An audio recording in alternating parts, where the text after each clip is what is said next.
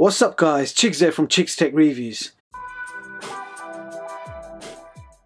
Now I recently reviewed the OnePlus 5T and I said it was a superb flagship smartphone for under $500. Well, OnePlus have just released a major update for this handset, which is of course Android version 8 OREO, and bringing the Oxygen OS up to 5.0.2, and I just updated my handset nice and easy via OTA, and the update was around 1.6 gigs. So here it is, the OnePlus 5T with OREO. Don't expect any drastic change, it looks exactly the same. However, it does feel a lot faster and more fluid than the previous launcher. So here is the changelog. I'll put the changelog on the screen. Here are all the new features of this smartphone. Now I especially like the new camera UI. Very convenient, you can just scroll up and you can easily select all your options, and at the top you can select your resolutions. There is no software improvement for the hardware. The cameras, the fingerprint sensor, the face unlock, everything else feels exactly the same. Okay, another very useful tweak is your notification tiles. So you can put an extra tile in there now. They actually squeeze the tiles together so you can add an extra icon on there. So that is quite useful. Again, just a minor tweak. So there's an extra feature in calendar, calculator, clock. There's optimization for Wi-Fi. There's optimization for battery saver. And there's also an added security patch. I personally really like the new camera UI and the quick settings. I find them the most useful, but otherwise everything else seems just like minor tweaks.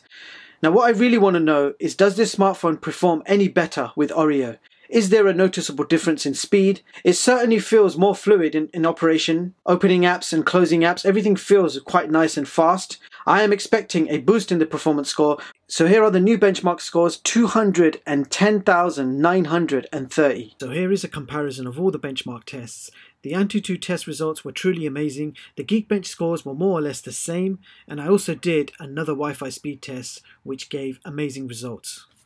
So here is my top performing smartphone chart for 2018, which most of you are already well acquainted with.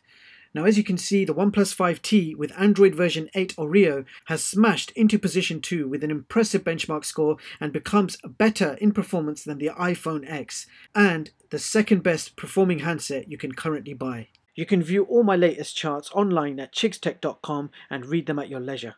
So there you have it guys, that was the OREO update for OnePlus 5T.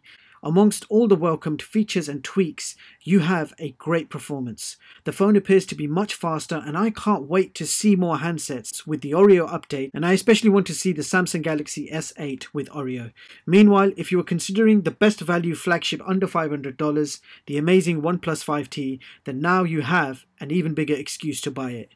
And with that being said, I'll leave the links in the description so you guys can check this product out. That's all for this video. Don't forget to like and subscribe. Thank you so much for watching, and I hope you all have a brilliant day. See you in the next one, guys.